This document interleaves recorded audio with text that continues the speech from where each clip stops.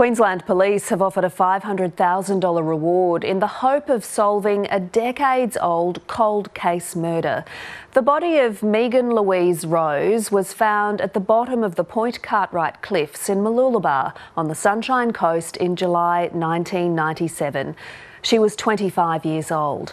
Police found her Suzuki hatch and a cask of wine at the top of the lookout. At the time, her death was classified as a suicide, something her family never believed.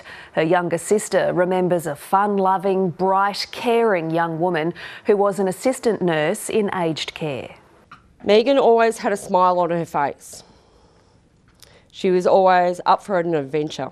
Last year, cold case detectives started investigating, discovering a life insurance policy taken out on Meaghan Rose by her de facto partner. Over $200,000 was paid to her de facto. We're seeking any person who may have knowledge of Meaghan's life insurance policy to contact police.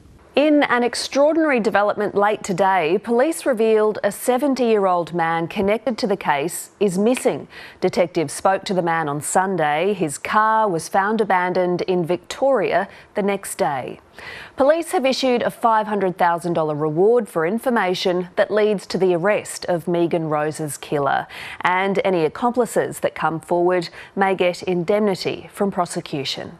With public assistance, irrespective of the passage of time, this crime can be solved, offenders can be brought to justice, and we can provide some closure to Meaghan's family and friends. I will keep fighting for Meaghan. I know if the shoe was on the other foot, she would be doing the same.